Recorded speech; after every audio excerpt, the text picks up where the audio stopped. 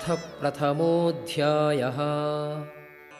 धृतराष्ट्र उवाच धर्मक्षेत्रे कुरुक्षेत्रे समवेताः युयुत्सवः मामकाः पाण्डवाश्चैव किमकुर्वत Sanjaya? Dhritarashtra said, O Sanjaya, after my sons and the sons of Pandu assembled in the place of pilgrimage at Kurukshetra, desiring to fight, what did they do? Sanjaya uvacha Drishtva tu Pandavanikam Vyudham Duryodhanastada Acharyam Upasangamya Raja Vachanam Abravit. Sanjaya said, O king, after looking over the army arranged in military formation by the sons of Pandu, King Duryodhana went to his teacher and spoke the following words. Pashyaitam Pandu Putranam Acharya Mahatem Chamum Yudham Drupada Putrena Tava Shishyena Dhimata. My teacher, behold the great army of the sons of Pandu, so expertly arranged by your intelligent disciple, the son of Drupada. Atra Shura Maheshwasa Bhima Arjuna Sama Yudhi Yuyudhano Viratascha Drupadascha Maharathaha. Here, in this army are many heroic bowmen, equal in fighting to Bhima and Arjuna, great fighters like Duryodhana, Viratha and Drupada. Dhrishtaketuhu Chekitanaha Kashirajascha Viryavan Purujit Kunti Bhojascha Shaibyascha Narapungavaha. There are also great heroic powerful fighters like Drishtaketu, Chekitana, Kashiraja, Purujit, Kunti Bhoja and Shaibya. Yudha Malnyuscha Vikranta Uttamojascha Viryavan Saubhadro Draupadeyascha Sarvayeva Maharatha. There are the mighty Yudhamanyu, the very powerful Uttamoja, the son of Subhadra, and the sons of Draupadi. All these warriors are great chariot fighters. Asmakam tu vishishtaye Tani bodha dvijottama Nayaka mama sainyasya Samjnartham tan bravimite. But for your information, O best of the Brahmanas, let me tell you about the captains who are specially qualified to lead my military force. Bhavan Bhishmascha Karnascha Krupascha Samitinjayaha Ashwathama Vikarnascha Saumadattihi Tathaivacha. There are personalities like you, Bhishma, Karna, Kripa, Ashwathama, Vikarna, and the son of Somadatta called Burishrava, who are always victorious in battle. Anyecha Bhavashuraha Madarthe Tyakta Jivitaha Nana Shastra Pragaranaha sarve yuddha visharadaha. There are many other heroes who are prepared to lay down their lives for my sake. All of them are well equipped with different kinds of weapons, and all are experienced in military science. Aparyaptam tadasmakam balam bhishmabhirakshitam paryaptam tvidametesham balam bhimabhirakshitam. Our strength is immeasurable, and we are perfectly protected by grandfather Bhishma, whereas the strength of the Pandavas, carefully protected by Bhima, is limited.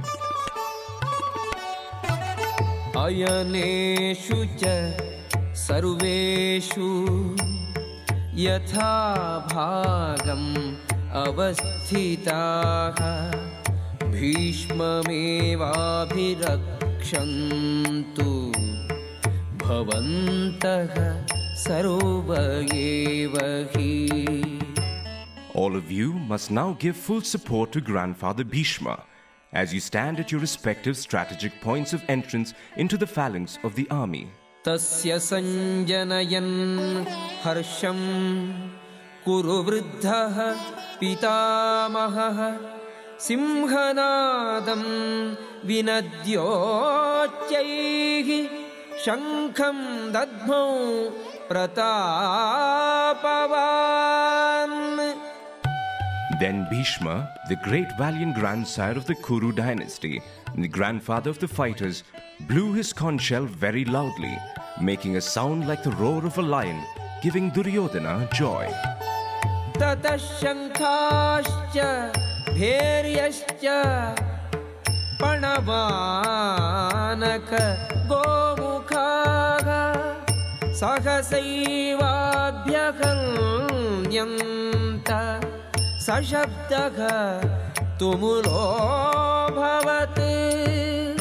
After that, the conch shells, drums, bugles, trumpets and horns were all suddenly sounded, and the combined sound was tumultuous. Tatashvetaihi hayair-yukte mahati syandane stitau madhavaha pandavaschaiva divyau shankhau pradadmatuhu. On the other side, both Lord Krishna and Arjuna, stationed on a great chariot drawn by white horses, sounded their transcendental conch shells.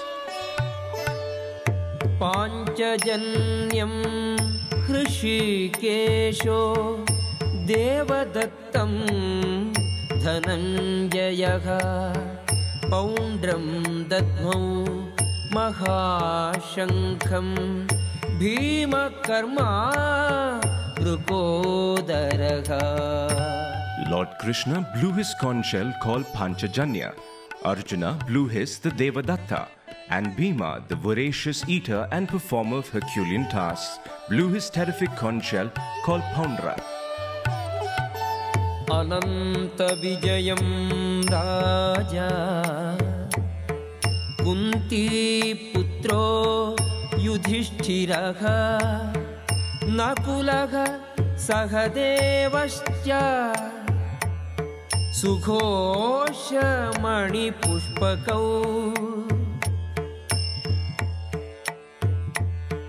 Kashyascha Parameshwasaha Shikhandi Maharathaha Drishtatyumno Viratascha Satyakishcha Parajitaha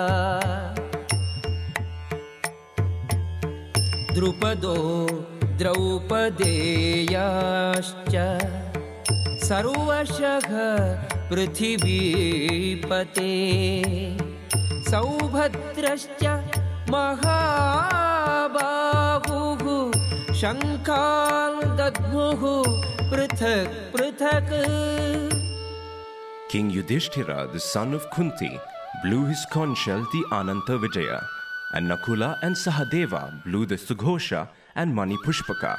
That great archer, the king of Kashi, the great fighter Shikhandi, Drishtadyumna, Virata, the unconquerable Satyaki, Drupada, the sons of Draupadi, and the others, O king, such as the mighty armed son of Subhadra, all blew their respective conch shells.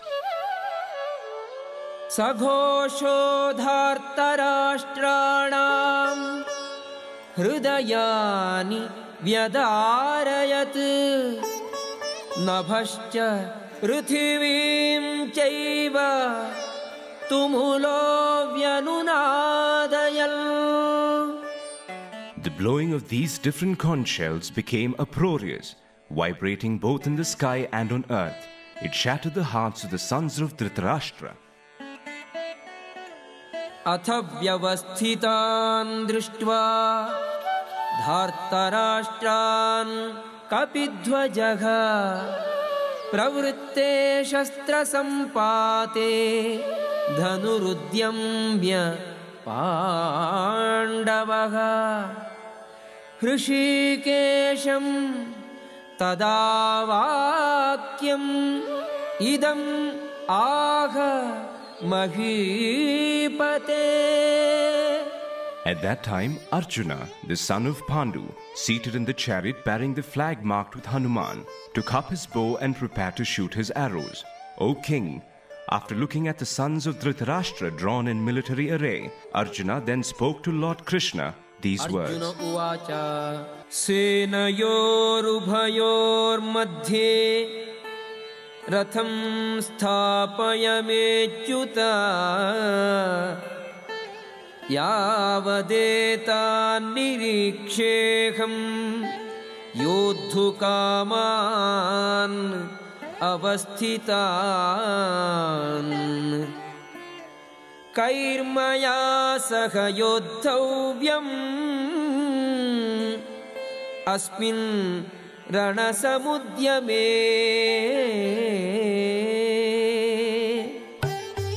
Arjuna said, O infallible one, please draw my chariot between the two armies, so that I may see those present here who desire to fight and with whom I must contend in this great trial of arms. Yotsyaman aveksheham yayetetra samagataha Dhritarashtrasya durbuddhehe yuddhe priyachikishavaha.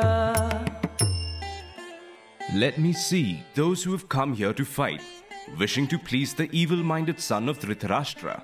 Sanjaya uvacha yeva mukto Hrishikesho gudakeshena bharata senayorubhayor madhye sthapayitva rathottamam. Sanjaya said, O descendant of Bharata, having thus been addressed by Arjuna, Lord Krishna drew up the fine chariot in the midst of the armies of both parties. Bhishmadrona pramukhatah sarvesham cha mahikshitam uvacha partha pashyaitan samavetan kuruniti. In the presence of Bhishma, Drona and all the other chieftains of the world, the Lord said, Just behold, Partha, all the Kurus assembled here.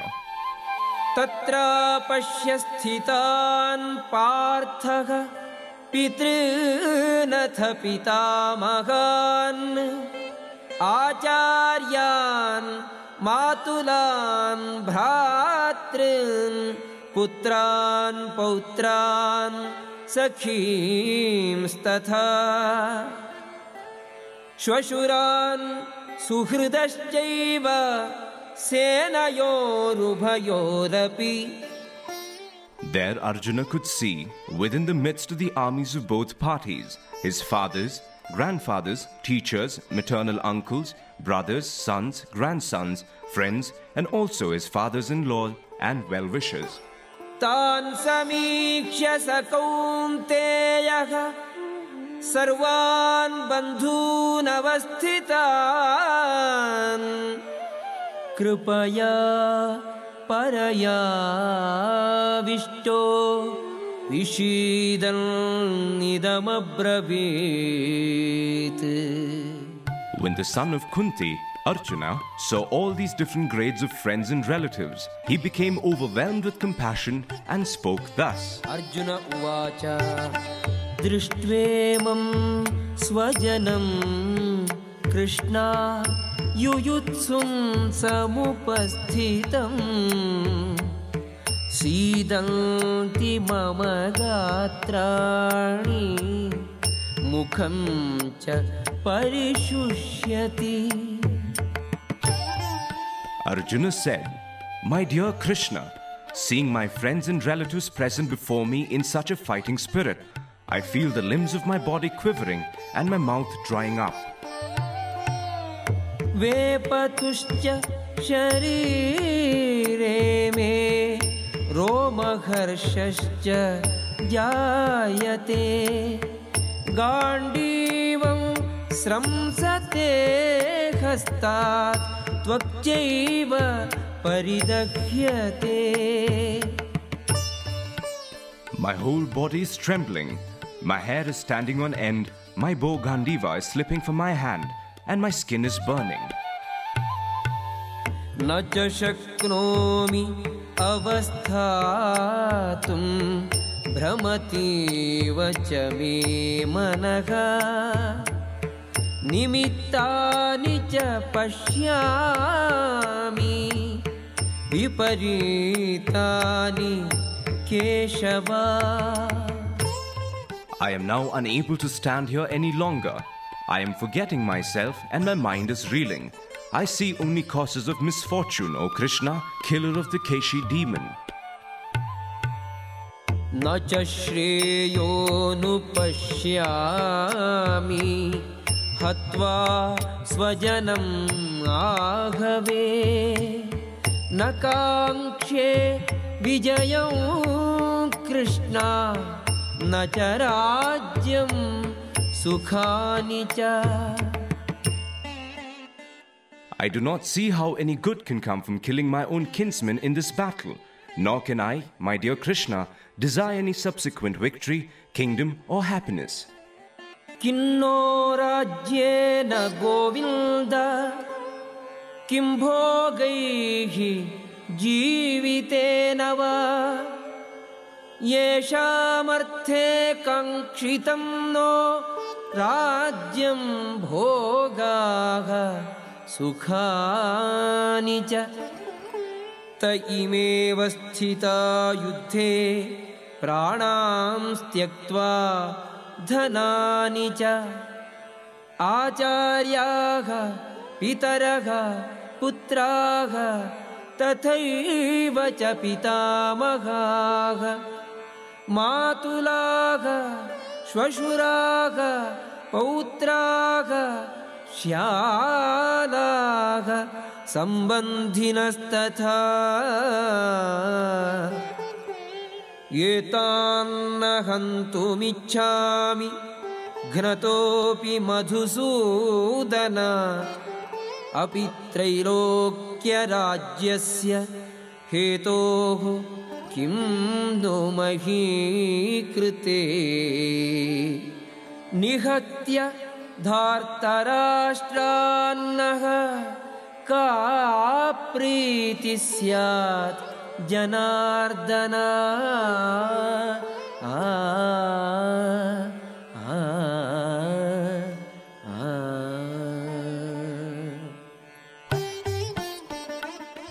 O Govinda, of what avail to us are a kingdom, happiness, or even life itself, when all those for whom we may desire them are now arrayed on this battlefield?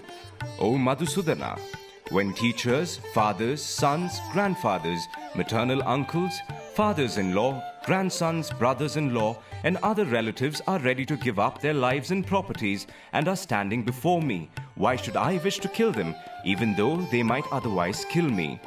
O maintainer of all living entities, I am not prepared to fight with them even in exchange for the 3 worlds, let alone this earth.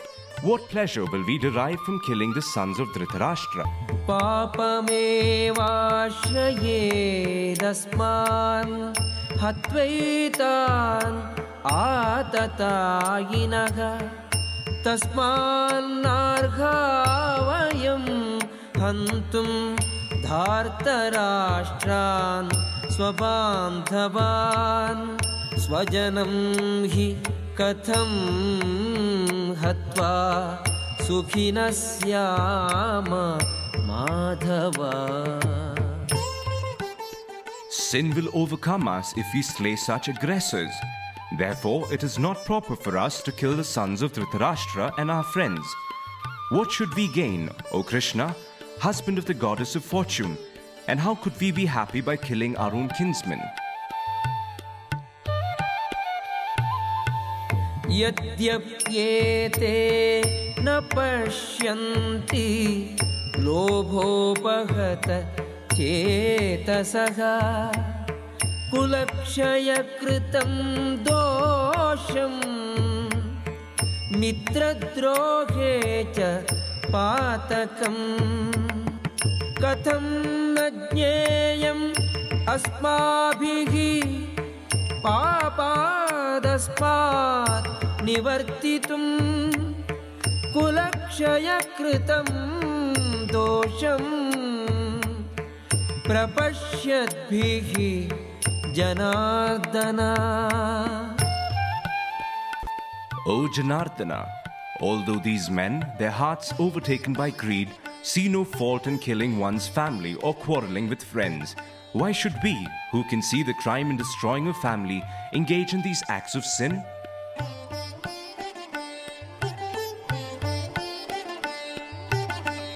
Kulakshaye pranashyanti kuladharmaha sanatanaha dharme nashte kulam krishnam adharmo bhavatyuta.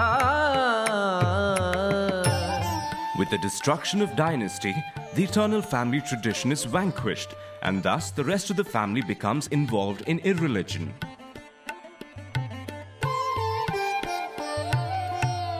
Adharma bhavaat Krishna pradushyanti kulastriyaha strishu dushyasu varshneya jayate varna sankaraha. When irreligion is prominent in the family, O Krishna, the women of the family become polluted, and from the degradation of womanhood, O descendant of Vrishni, comes unwanted progeny. Sankaro narakayaiva kulaghranam kulasya cha patanti pitaro kesham lupta pindodaka kriyaga. An increase of unwanted population certainly causes hellish life both for the family and for those who destroy the family tradition. The ancestors of such corrupt families fall down because the performance for offering them food and water are entirely stopped. Doshairetaihi kulaghranam varna sankarakarakaihi utsadyante jati dharmaha kula dharmascha shashvataha.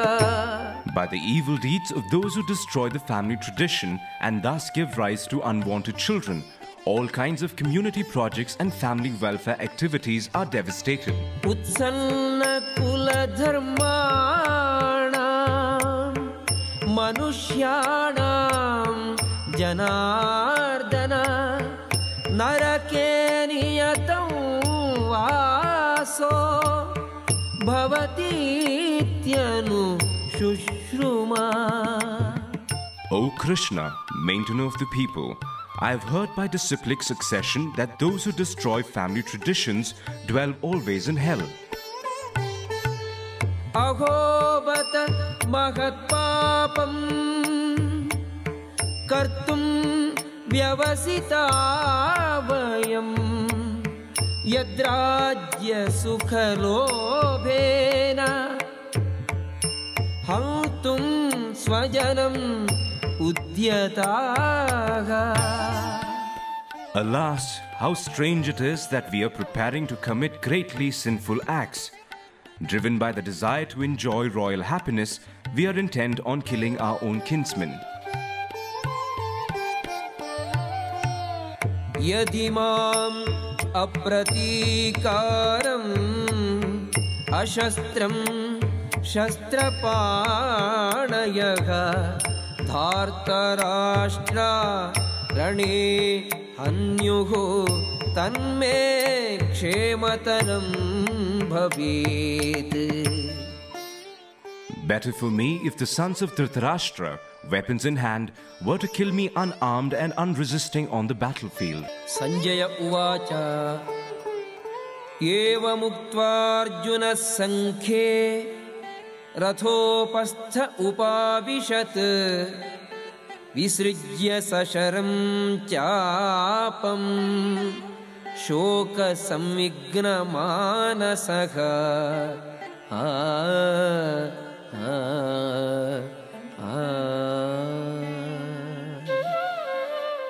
Sanjaya said, Arjuna, having thus spoken on the battlefield, cast aside his bow and arrows and sat down on the chariot, his mind overwhelmed with grief. Om tassaditi Srimad Bhagavad-gita su Upanishatsu Brahma Vidyayam Yoga Shastre Shri Krishna Arjuna Samvade Arjuna Vishada Yogo Nama Prathamodhyayaha.